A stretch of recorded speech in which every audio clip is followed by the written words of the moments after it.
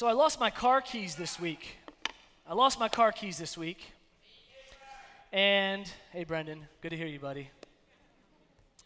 And losing my car keys means that I lost my house keys. They're all in the same key ring. I lost my car keys, I lost my house keys, which also then means I lost my church keys or my work keys. Has anybody ever lost their car keys or their house key or their work keys before? So it's bad enough that I lost my car key, but when I bought the car, it came with 2 car keys, so I have a spare. It's bad that I lost my house key, but I have a garage door opener in my car, so I can still get into the house, and inside the house, I have a ring and I have an extra house key. But losing my work keys is a whole nother situation. Losing my work keys means that I need to come in and I need to have a meeting with human resources. I have to go see HR. And HR has to assign me a set of replacement keys. My name goes on a list of people who have lost keys. You get what I'm saying? It's a whole situation. It affects my pride because I've got to go to someone who works on staff for me and tell them I need keys and then watch them put my name on the list of irresponsible people who have, right? It's a whole thing. It's a whole situation. Maybe you've lost your keys before or you've lost a wallet.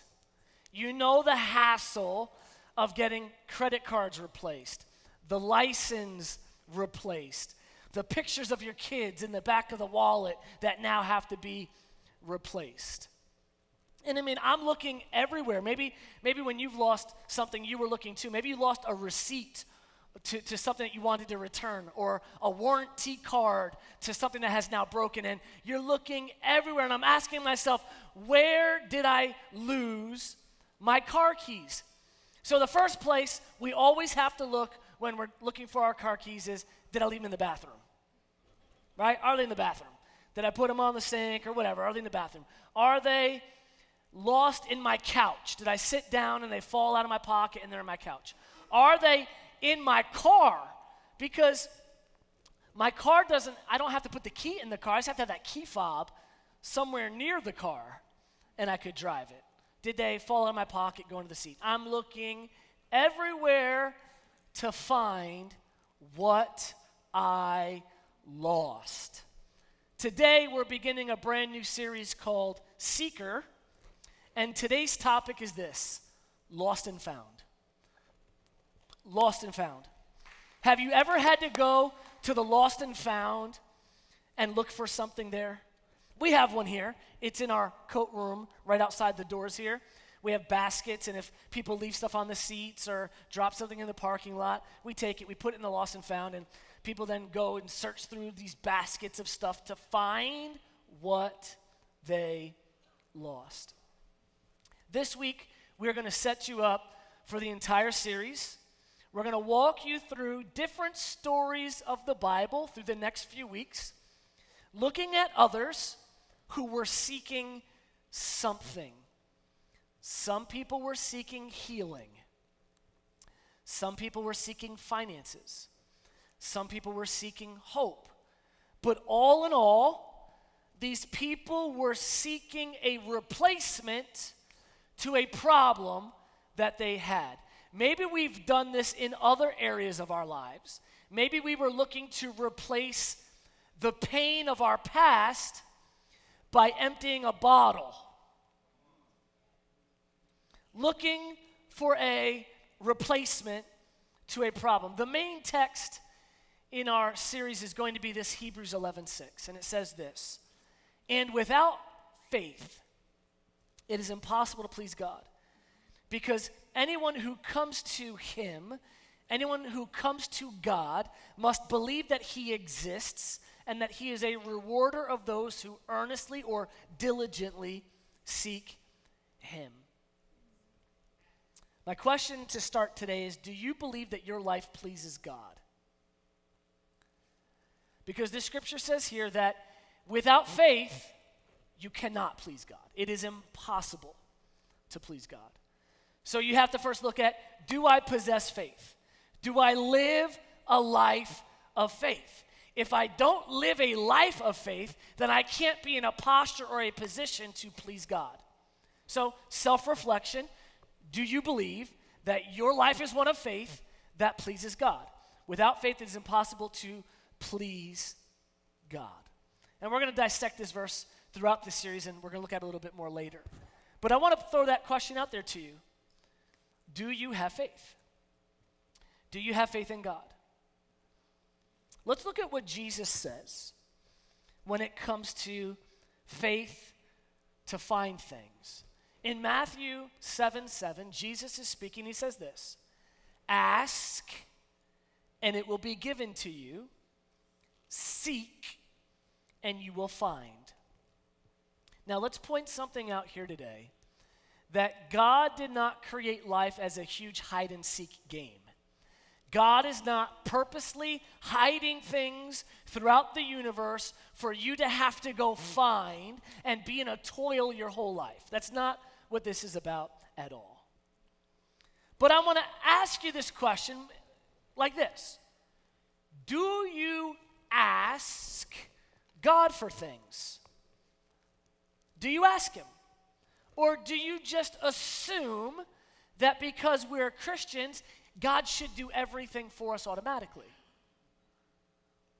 All right, let's talk about this for a second. Let me help somebody's relationship today. Ready? If you're not taking notes, write this down in your heart. You cannot expect what you do not express. You cannot expect what you do not express. We are not mind readers. Your spouse, your significant other, is not a mind reader. They don't know you want flowers today because you're in a bad mood. They don't know that, okay? They don't know that you just had a hard day at work and you want a foot rub. You never rub my feet. Was I supposed to? Or did you ask me to? Come on. If you never have a conversation that you say to your spouse, my whole life, when my dad came home from work, my mom had dinner ready on the table. I would love that to be part of our family routine. Guys, she's not going to think about that. She wasn't raised in your home. She wasn't raised that way. They ate microwave dinner on snack trays in front of the TV. Come on, I'm just throwing this out there. You cannot expect what you do not express, but because we believe that God is all-knowing, he's omniscient, he's omnipotent, which he is, that he should just do everything, because I thought about it. After all, we do 99% of our praying in our head. Let's pray.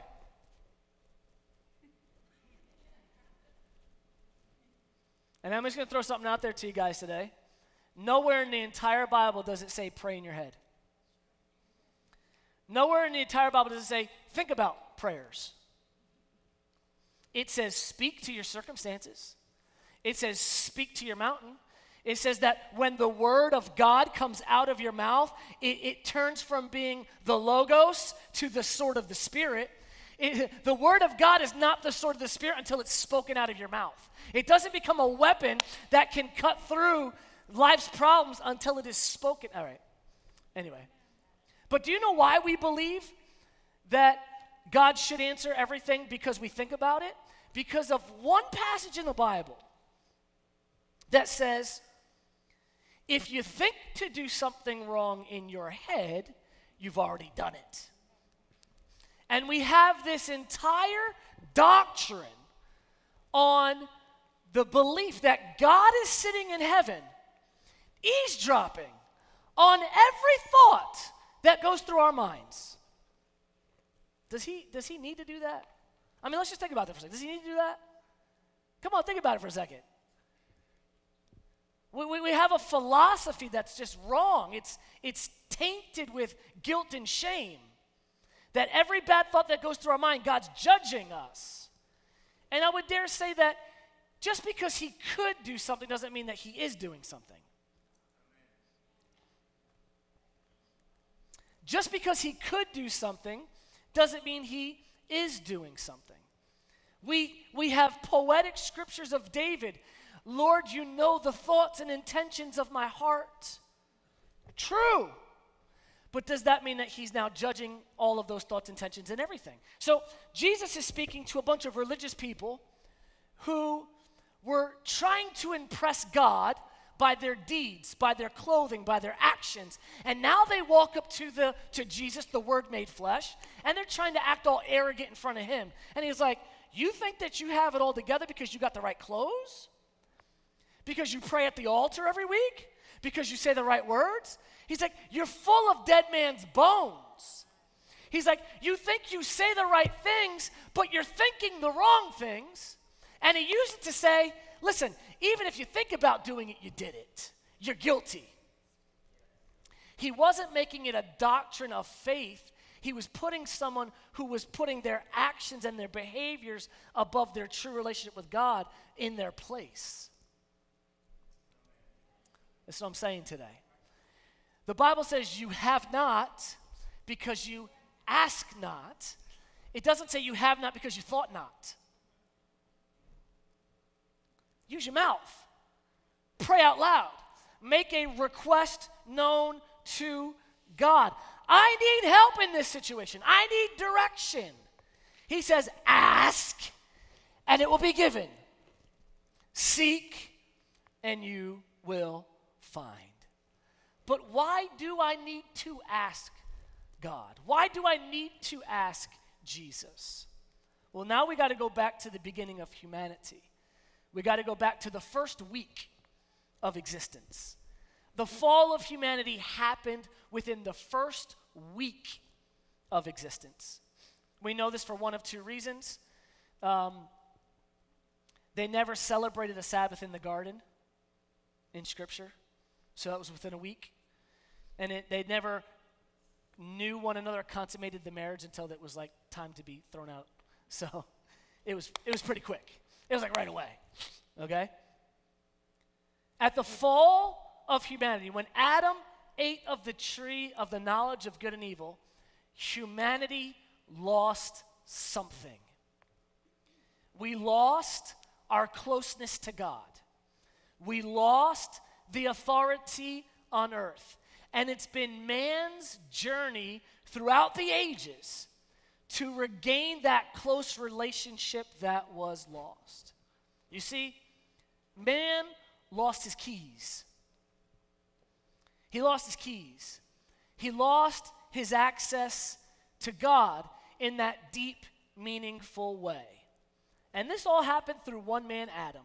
And I know that we got people in the church world who say, man, when I get to heaven, I'm going to have some words with Adam. No, you're not. No, you're not. You're going to get to heaven and you're going to be so far out of your league. You're going to be like that kid the first day going to high school. Oh, that's Moses. That's Aaron. That's Joshua. That's Jacob. Right? I mean, you're not going to walk up in there and be like, yo, Adam. Because the truth of the matter is, we would have all ate the apple too. No, we do it every day. We eat apples in our lives every day. We make promises to God and we break them. I'm going to get up today, I'm going to read my Bible. Snooze. We eat the apple every day. Okay? Man lost his keys. He lost his accent. Watch this in Romans 5:12. Remember Romans 5:12. It says, therefore, just as sin entered the world through how many men? One man. And death through sin. And in this way, death came upon all people because all were now guilty of sin because of one man. One man's choice created a separation between God and man. And it's been man's mission ever since to find God. And man searches in all different places to find God or to find a higher power, to find the meaning of life, to find the thing that's going to fulfill them. We see guys climb the highest mountains to try to have some kind of encounter with God. We've flown into outer space, and now we want to get to Mars to see if there's life on Mars. We've dug holes to the center of the earth in search of the meaning or to prove heaven or hell. And the scriptures tell us that if we are going to seek something of God, that we have to seek in a different way than the world seeks. Let's take a look at this in Matthew 6:25. Jesus is telling us this. He says, "Therefore I tell you, do not worry about your life." Are you kidding me? That's all we worry about. That's all we worry about is our life. Come on, somebody. Do I have to wear a mask or do I not have to wear a mask? All we do is worry about our life. How long am I going to live? Did I take my vitamins today? Did I take my medication? Are my kids going to be safe? Can my kids go back to school? Can they not go back to school? All we do is worry about life. How can I make my home better for my kids? How can I leave an inheritance to my children? How can I have a nicer house? How can I drive a nicer car? All we are working for is life. And then Jesus says this, don't worry about your life. Don't worry about what you're going to eat or drink. That's all we're thinking about right now. Where are we going out to eat after church? Come on. Right? Yeah, you're thinking about it. You're hangry already. Will this guy just stop? I'm hungry. 10.5 minutes in. Thinking about they're going to open a White Castle in Middletown or not. He says, don't think about what you're going to eat or drink.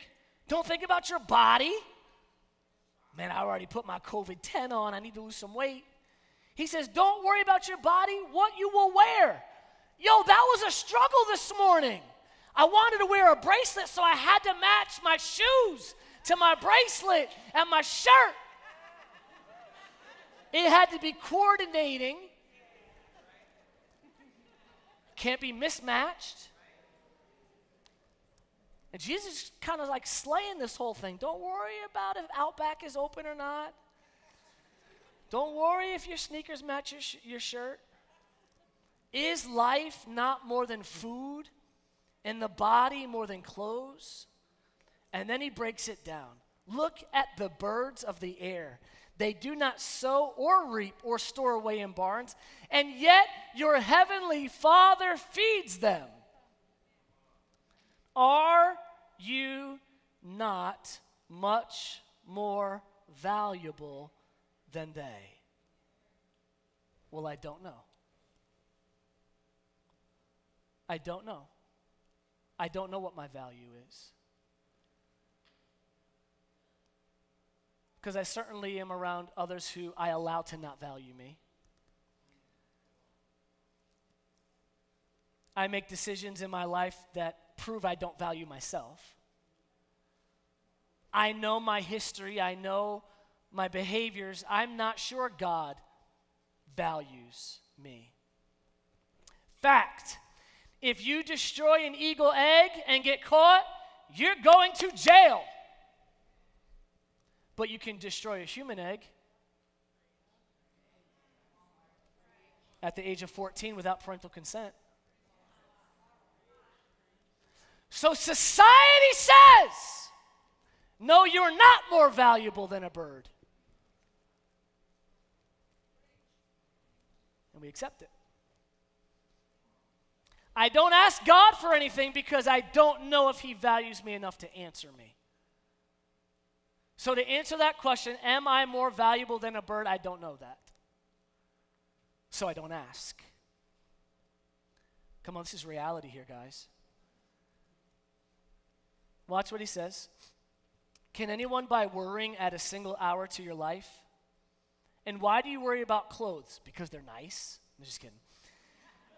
See how the flowers of the field grow? They do not labor or spin. They're not worrying how they look. Yet I tell you that not even Solomon in all his splendor was dressed like one of these.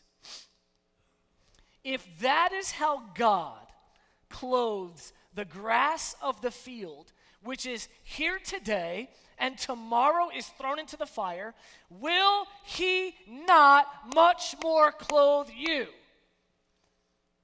And then he kind of gives a little slay there, but let's just change it. So do you have faith? So do you have faith? Because remember Hebrews 11:6, without faith, we're not going to ask anything of God. Do you have faith? He says you should. So don't worry saying, what shall I eat? What shall I drink? Or what shall I wear? Watch. For the pagans, the world, the ungodly run after these things. And your heavenly Father knows you need these things. But this is how you ask. Ready? Seek ye first the kingdom of God and his righteousness, and all these things will be given to you as well. God requires that you put him first. First place. Seek first the kingdom of God. And what I've seen is that we have this habit of seeking goods instead of seeking God. I'm seeking the goods, I'm not seeking God. This does not say, seek ye first healing, seek ye first prosperity, seek ye first a job. It says, come to God first about a job. Come to God first about the healing. Seek first the kingdom of God and right standing with him. I've seen that we've taken Sunday and moved it from the first day of the calendar to the last day of the calendar. As if Sunday gets the leftovers from the week. Instead of Sunday being the first of my life, the first of my week, the first of my attention, it's leftovers. And I don't know about you, but I hate leftovers. I don't want to have to microwave something that was intended for yesterday and eat it today. I want something fresh. Give me something fresh, huh? So our job here at Family Church, and our job as a global church, I'm talking about all of us, our job is to present the gospel in a way, or to be an example in a way, that people who are seeking find what they're looking for. If someone is seeking peace, they should experience peace when they're with you. And a lot of times we're just so emotionally charged about our own life that when someone starts venting to us, we just match their hysteria instead of bringing them calm. Come on, I'm just throwing this out there, talking about being a good neighbor. When people come to this church, they should find what they're seeking. If people are seeking to know God, they should find that here. Now, we understand that not everyone's going to enjoy the flavor of church that we are. We know that not everybody wants flashy lights and haze machines and subwoofers and electric, like we know that. We know that we're what's called a modern church. But there's a group of people who maybe have been hurt by traditional church that are looking for modern church. We minister the gospel in a way that we do not apologize for the gifts of the Spirit and the move of the Spirit and who the Holy Spirit is today. We don't apologize for that. We don't orchestrate our sermons to be less offensive. We know that the gospel of Jesus Christ is offensive. It's offensive. It is. The Bible says that Jesus is the cornerstone. He's also the stumbling block. Because there is only one way to eternal life, and that is through Jesus Christ, and that is highly offensive. We get that. But we want to create a worship environment that if you are seeking truth, if you're seeking an encounter with God, you will find it here. And here's what I found. That while I was looking for my car keys, I found a bunch of stuff that was lost that I wasn't currently looking for. I found a bunch of stuff, right? I found the key to my safe. I've been looking for that thing because it's annoying to 3 turns to the left, then back 2 turns to the right, then it's just easy to put a key in that thing. I found a cell phone charger that I had been looking for because it charges my phone like 5 times faster. I had been missing it, but as I went on a search to find my keys, I found the charger. I found, you're going to love this one because you love when it happens to you, I found money in a pair of pants. Hey! Just enough money for a Starbucks coffee. Thank you very much. Free money. But I found money that I didn't know I had because it was hidden in a pair of pants. I was looking for my car keys. I was looking for access to my car, to my house, to my office. But along the journey of seeking, I found access to all sorts of things I wasn't looking for.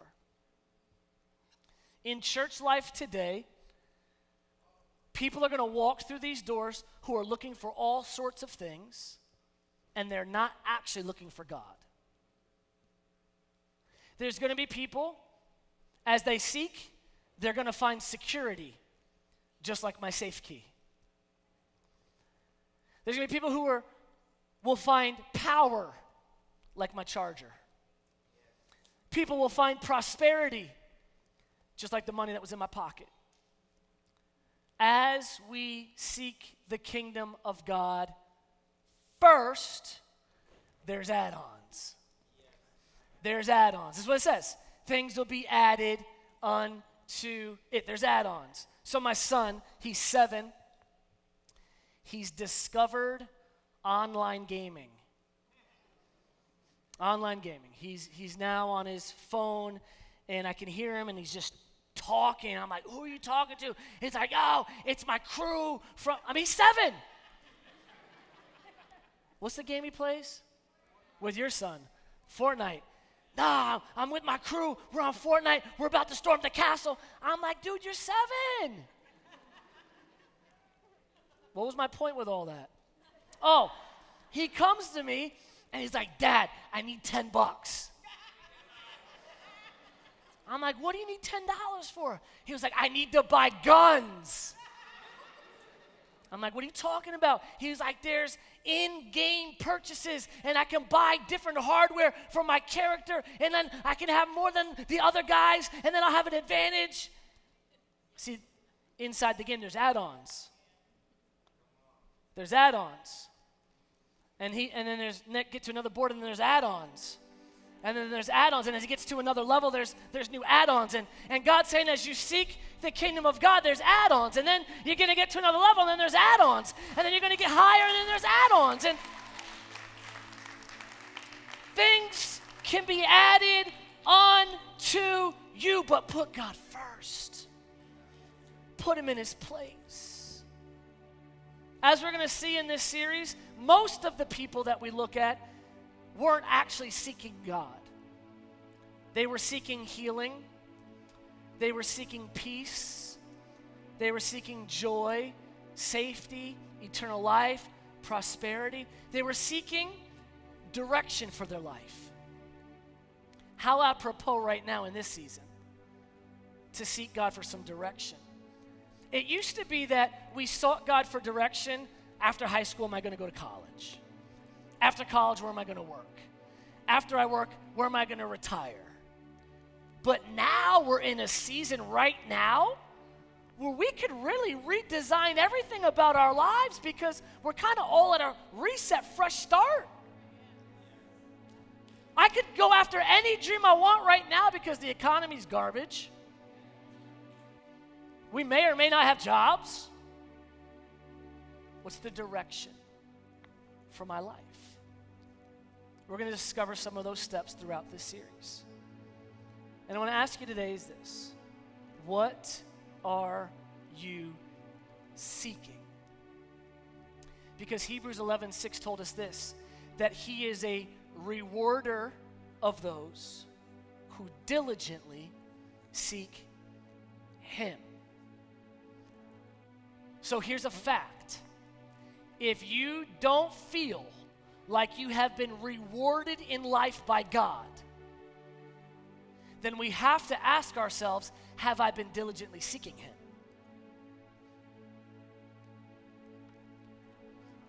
He is a rewarder of those who diligently seek him. Well, God's never done anything for me. Have you diligently sought him? Have you diligently worked towards a deeper relationship with him? He guarantees to reward the seeker. The seeker. He promises that if you do the seeking, he will do the rewarding. Here's what I know about this scripture. The scripture tells us that it starts with faith. And without faith, it's impossible to please God. And this is where we as humans miss the mark, is because we end up having faith for stuff instead of faith for God. When a loved one is sick, do you have faith for healing, or do you have faith for the healer? Do you have faith for a blessing or faith in the blesser? Do you have faith for the promise or faith in the promiser? See, that's the difference. I was raised in the faith movement where we were taught faith for stuff. And so we were real good at getting stuff. But at the end of the day, we didn't have a relationship with God. Come on. There is a reward to seeking him. As we begin to close today, I want to look at what comes after Romans 5:12. Romans 5:12, because of one man, sin entered the world and death by sin. But watch this in Romans 5:18. Consequently, so yes, that happened, but here was the cure. Consequently, just as one trespass resulted in condemnation for all people, so also one righteous act resulted in justification and life for all people. For just as through the disobedience of one man, many were made sinners, so also through the obedience of one man, the many were made righteous.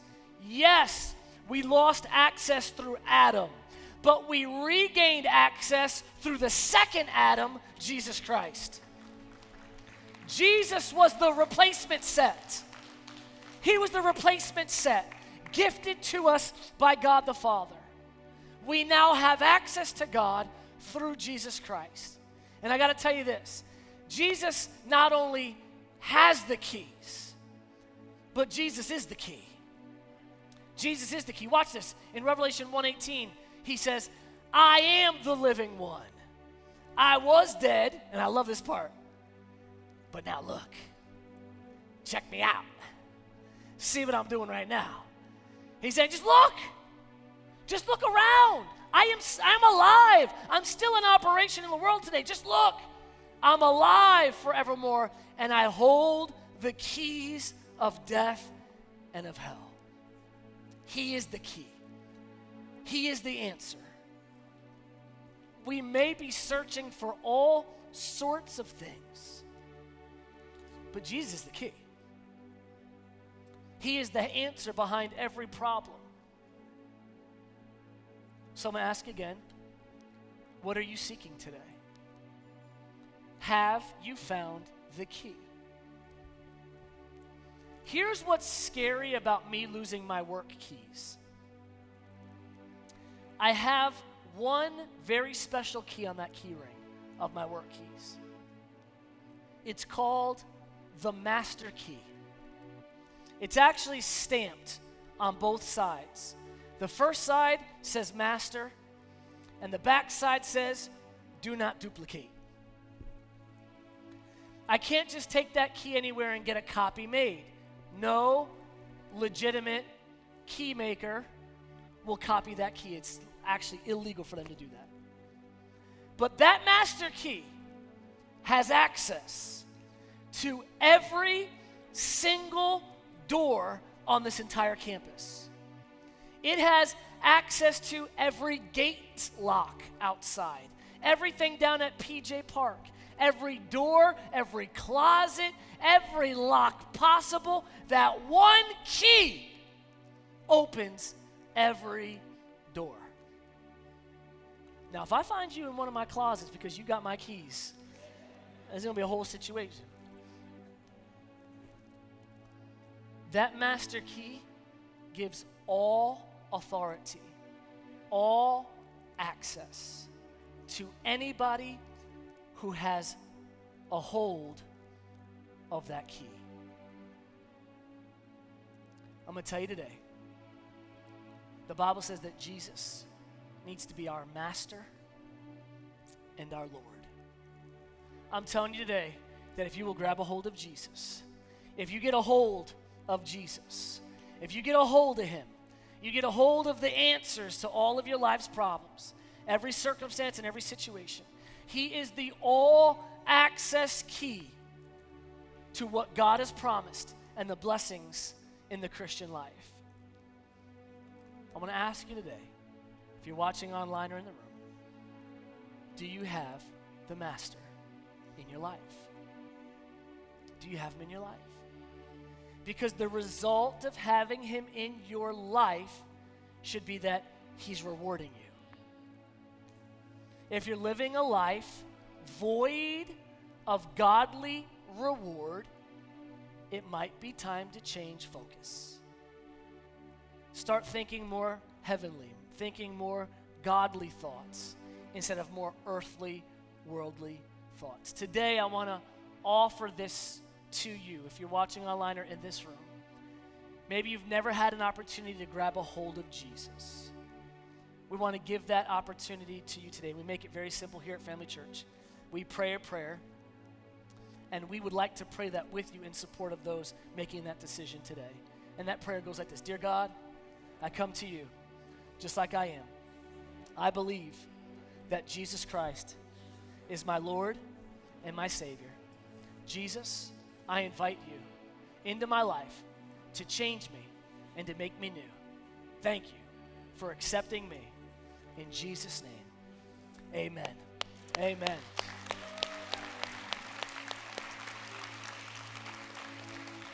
If you're watching online today and you prayed that prayer for the very first time, would you hit that button that says hand raised or comment amen in capital letters in any one of our chat rooms? We would love to follow up with you and send you a book called Starting Point. It's a 7-day devotional for your first 7 days as being a Christian and getting your life with Christ started. If you're in here today and you prayed that prayer for the very first time, would you allow us the honor to celebrate you for 2 quick seconds? Could you just wave at me today if you prayed that for the first time? Anybody? I see you back there. Anybody else real quick? Awesome. If you stop at the Welcome Center, we would love to give you a Starting Point book. Or we also have another book called Welcome Home. It talks about Christianity, what we believe here. Maybe you walked in here today and you're saying, I don't know about a guy who would wear matching shoes to a bracelet. This church thing might be too weird for me. Get the Welcome Home book and just see what our statements of faith are. See what we believe. See what this Christianity walk, how it might impact and be connected to the life that you're currently living. As we leave today, I want to pray a blessing, but because of social distancing and the way that we have to do things, we don't pass the offering plate down the aisles right now, but we do have baskets at the doors on the way out. Father, we thank you today that the Word of God will never return void, but it will accomplish exactly what it was set forth to do. We thank you, Holy Spirit, for inspiring us once again to seek first the kingdom of God. Let us live a life of one who is constantly seeking you, seeking what you have next for us in our lives. Lord, I thank you that as we are able to give financially into the kingdom, that you open the windows of heaven, you pour out a blessing that there's not room enough to receive. We thank you, Lord, that nowhere in the New Testament did it ever say that you shut the windows of heaven from blessing the believer. So, Lord, as we leave here today, everything we set our hands to would prosper and be successful. We are blessed coming in, we'll be blessed going out. In Jesus' name, amen. Love you. Have a great weekend.